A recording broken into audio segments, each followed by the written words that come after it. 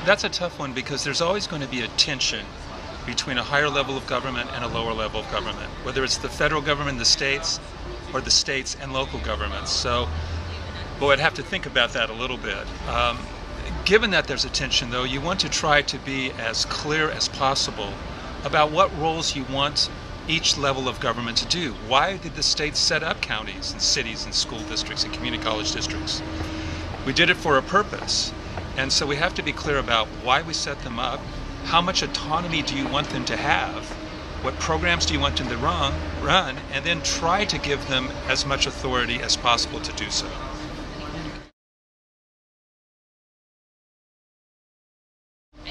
Well, I don't think one should think of it as just something you do. I think it's an ongoing process of continually assessing what government does and where those roles should be done, and that can change over time.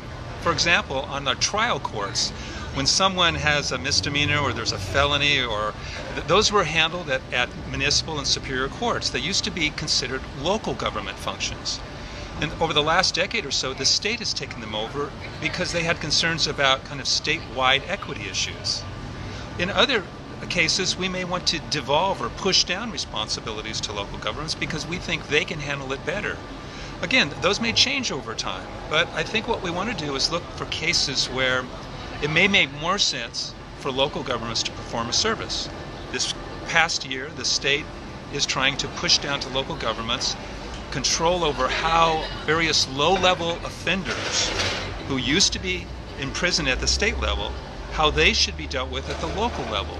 And the thinking behind that was, well, these are people that have to return to their local levels. Maybe the locals have more of a stake in making sure that their problems that they had, whether it was drug abuse or alcohol problems, or they needed their GED from high school, or whatever, that they would have a stronger stake, because these people were going to live in their communities, of taking care of those problems. That's the thinking behind it, and we certainly hope that it works out.